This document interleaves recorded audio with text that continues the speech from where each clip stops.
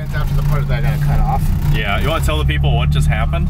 Yeah, so we put a new brake booster in this and a new master cylinder because it was leaking. We bled the brakes and then we went to drive, well, Jake went to drive it out and Jake broke my car and now the pedal goes to the floor. Well, something popped inside the brand new brake booster. We're not really sure what it is, but the car still stops. Just not very good.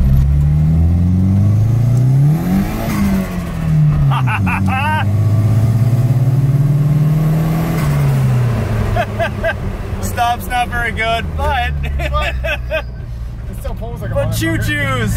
I love that the ass end started getting squirrely too. Yeah, I'm sorry, I couldn't help myself.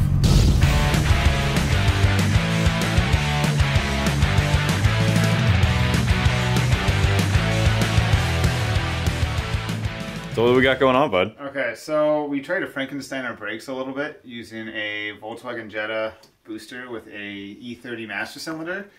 And what's happening is you go to apply the brakes, and in this case we felt a pop, and now the pedal sits about 1.5 inches off the floor. It still stops really well, surprisingly, but like I said, the pedal is pretty much on the floor. So we're going to take it back apart. We have a new Jetta master cylinder coming. So we're going to go that route. We're going to use the Jetta booster with a new Jetta master and see if that takes care of our brake problems. But first we have to take it all back apart again for the like 3rd time. So let's make a mess.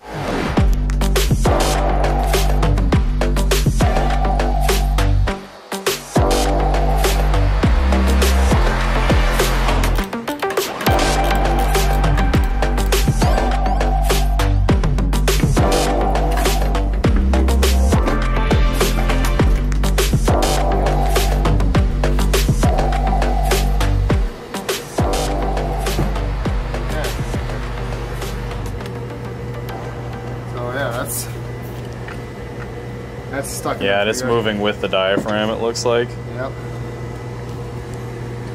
Take that off before we forget. Now I need a warranty out of master cylinder. How do you even do this? Because it's warrantying 2 pieces. That one already does it. Just, hey, I broke this. Just hand it to him. We're going to separate it. Yeah, let's separate it so that we can know exactly what the problem is.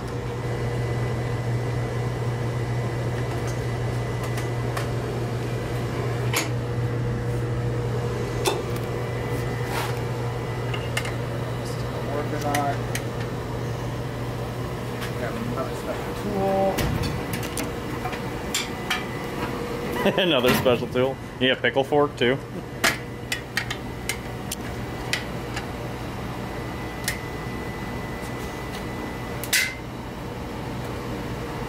Wow.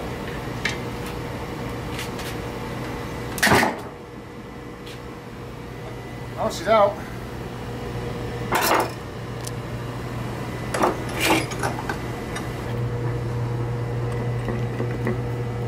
Yeah, it's split. But it makes me wonder if this thing's overextending, for one thing. And then it's cocking weird or something like that when it makes contact, because it can move around. Yeah, maybe it's something like that, or it's getting stuck because the shaft of the brake booster, like the shaft of the pin that's in there is too big. Yeah. It's too small in the front and it's too big in the back. Something weird like that. Yeah, we'll try. Do you have the OEM booster? Yes. So let's compare them.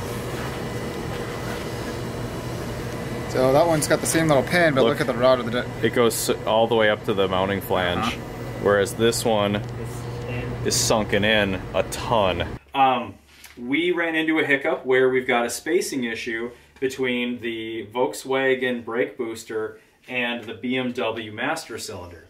So here's what happens. The BMW master cylinder does not sit as far inside of the brake booster as a OEM Volkswagen one does. So there's a pin on the inside of the brake booster, and then there's the shaft on the inside of the master cylinder, and that pin is meant to press the back, which is what pushes the piston in and actuates your brakes. And when you have all BMW components or all Volkswagen components, they work correctly. They have the right spacing, the pins touch at the right time. But when you're mixing and matching these two, you'll find that you've got a space between the BMW master cylinder and the Volkswagen booster.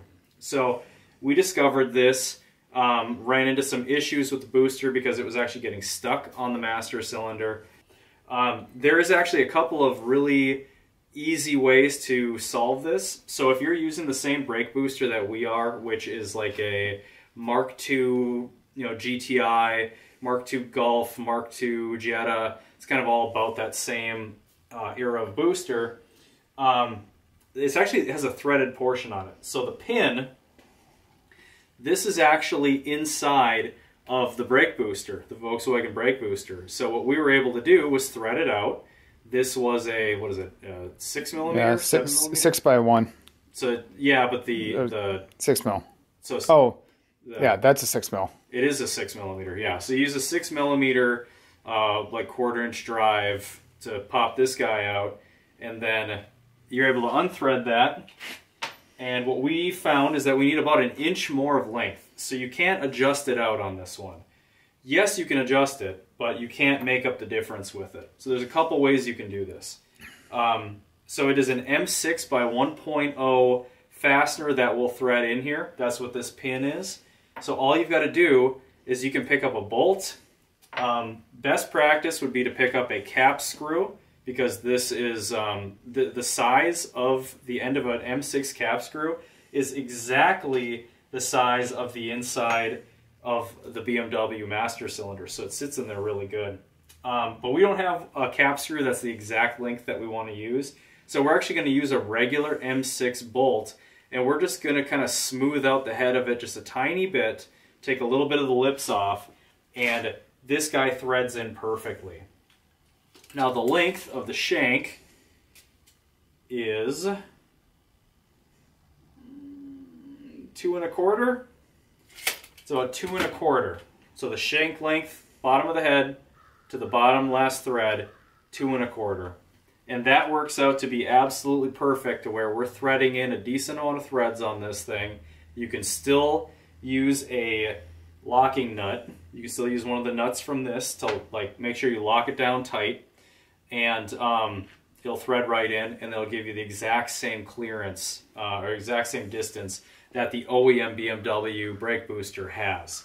And that pin on the OEM brake booster, the BMW one, is almost flush with the top across here. It sticks up ever so slightly. It's about 1/8 of an inch or so, maybe even a tiny bit less than that, but I'd say if you did 1/8 of an inch, that should be safe. So that's what we're going to do.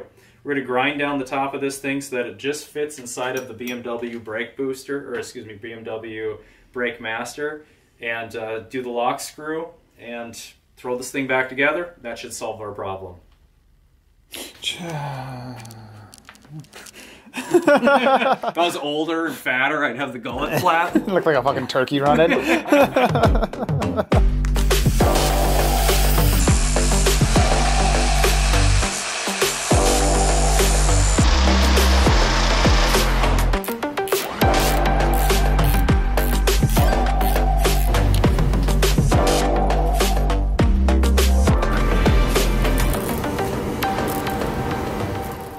So we're going to simulate what happens when you press the brake pedal.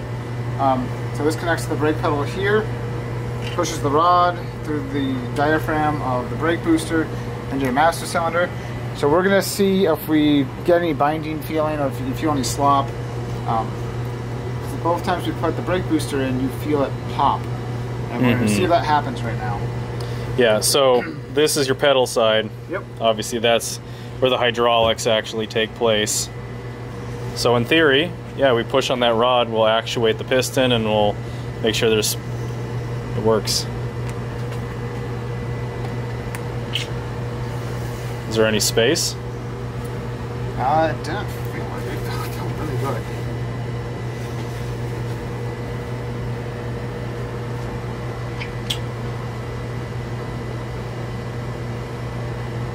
There's maybe 1/4 of an inch at most. You can feel just a little bit of play, but I'm not sure. You might want that.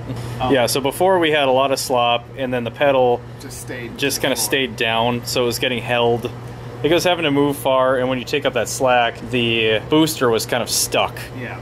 It was getting pinned there. So I think we're going to be good. Obviously, we're not pressing with our foot, and your leg's a lot stronger than you're going to be able to do on the workbench. But it feels good. It's got an opportunity to do what we need it to do. Yeah. Toss it in. Sweet.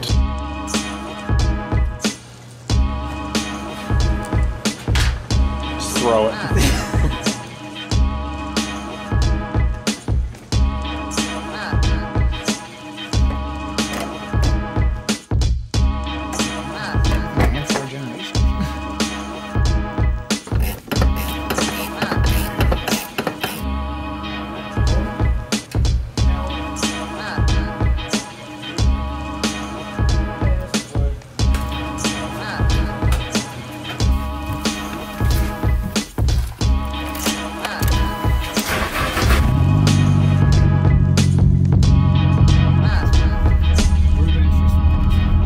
Braking? They should. We'll find out. Yeah, oh god, you're gonna wait till we get to the road? Oh yeah. I don't need to stop right now. Oh yeah, brakes grab real nice. Okay, good.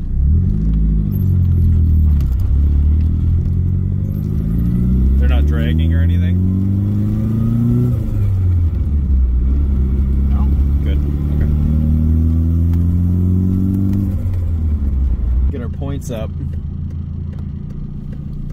Are you noticing any drivability changes? No, it feels pretty healthy right now. For the better. Like have you noticed any changes over before? Too soon to tell. That's definitely wheel spin. It feels healthier. Yeah, your blow-off valve doesn't sound too bad there too. I'll watch the boost gauge and let you know what we hit. Yeah, but that sounded good. A lot of the issues I was having were on like 4th gear on the highway. So if you guys have any ideas about why this thing is pulling timing once it warms up, but it's perfectly fine when it's cold, let us know. We need some help. Yeah, I need lots of help. It's getting there though. Oh, it's getting better. It's better.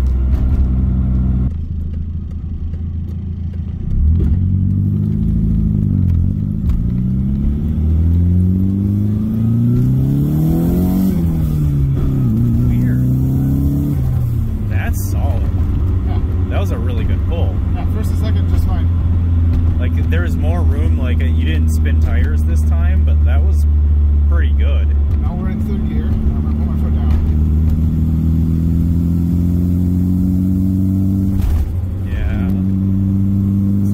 Yeah, it's not quite as good as it should be. But 1st and 2nd, okay. Yeah, so I mean, once we get this thing kind of ironed out, we'll be reporting back. So again, if you guys have any ideas, please like share them with us. If you have owned an SR20 and you've dealt with any of these kind of quirks, any little bit of help can go a long way. Yeah, don't be that guy though and say we should have LS swapped it, because that's not happening. Alright. So what do you think, man? Well, it's the wrong color valve cover. That's the problem. That's what's pulling timing? Yep, we should paint it white with a big red circle in the middle of it. Oh, that's true. J-Pan's angry. Let's pull the cover, this cover, and test a couple coils real quick while they're hot and see if anything just has high resistance. Just rule it out. Yep. Yep. I hate cars. Not really. I love cars. They're just annoying. They just can be annoying. It's like you don't really you get some enjoyment out of the hobby, but it's a lot of time doing this kind of crap. It's a lot of tinkering. It's a lot of tinkering. Yeah.